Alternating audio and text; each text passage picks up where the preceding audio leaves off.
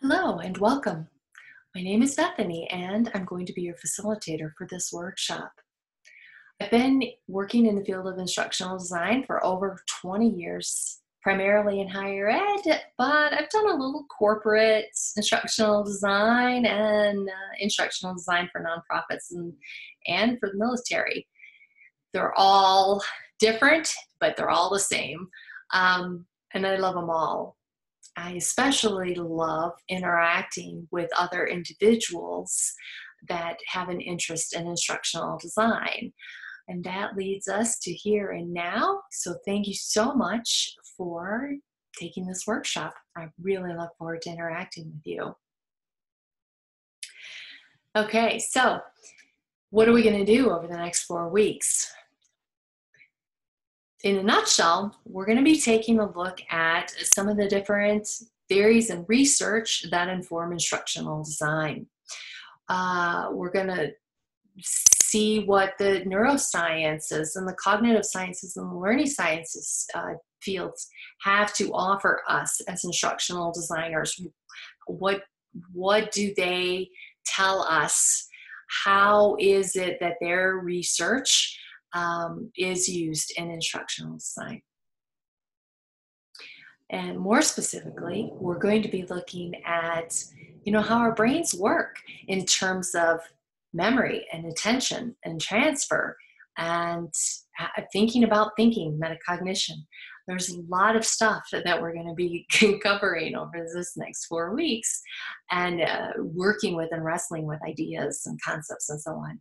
So yeah, we're going to have a lot of fun. It's going to be great. That's it in a nutshell, but let me go ahead and share the workshop area with you so that we can go into a little more depth. And first, a little bit of the lay of the land for those of you who are not familiar with Moodle. The workshop is in Moodle, and we're here on the welcome page, which has more information on navigating the course, as well as the syllabus, your progress that you can check and see what you've completed and what's been graded and so on. The help forum, water cooler, and the news forum, I will periodically post information, resources, some of which are optional that I find interesting, and some of which are important and necessary to completing the week's activities. I will definitely let you know what I post is optional and what that I'm posting is not optional. Okay, I'll make it very clear. Over here on the left, we have a live session information. We're going to have live sessions every Wednesday. So for the 4 Wednesdays of this workshop from 2 to 3 p.m. Eastern, that's 1 to 2 p.m. Central and 12 to 1 p.m. Mountain Time, which is my time zone. Near Denver. And 11 a.m. to 12 in the Pacific time zone. I think that's everything. So again, 2 to 3 p.m. Eastern, you can get the link here, or you can get the link in every week. So you can navigate the weeks here, and in each week, you will see the heading for that, kind of like a synopsis of what's going on that week. This week, week 1, theory to practice. And our learning objectives are just going to be differentiating between instructional design theory and learning theory. This is really important because when you're reading research and when you're reading articles in the field, you need to be able to differentiate between, is this an instructional design theory or a learning theory? Because it's going to inform how you approach what you're reading. Okay?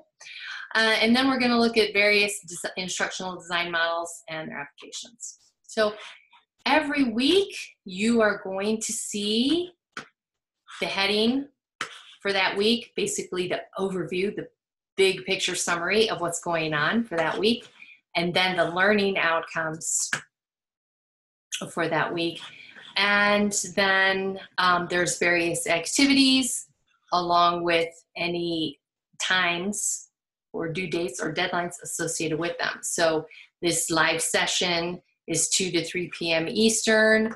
This activity that's due has an initial due date of July 19th and then a secondary due date of July 21st. Okay, so that's how you navigate throughout this week, throughout the various weeks of the workshop. And you've got a final project that you'll be working on over the next 4 weeks along with the weekly activities. So definitely read this and kind of get up to speed on what's expected so that you can ask the questions early or earlier rather than later and make sure that you understand everything that's going to be going on. We've got some an overview, which includes a video this week and a practice quiz. There's the introduction forum to get to know one another and kind of get a feel for who's in the workshop and what sort of things they do in instructional design or elsewhere in our higher ed ecosystem. We've got the live session, we've got some readings, some more infographics and videos to view, and then the activity.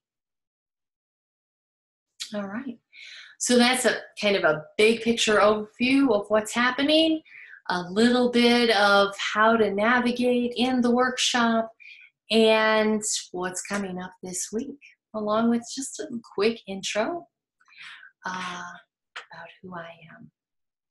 Remember, you can get more help on navigating the course over in the welcome section, or you can post a question in the help forum.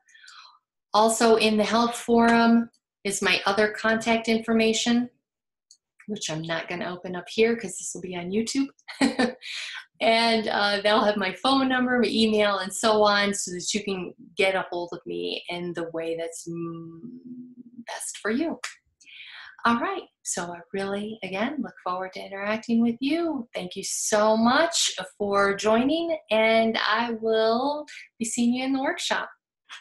Take care.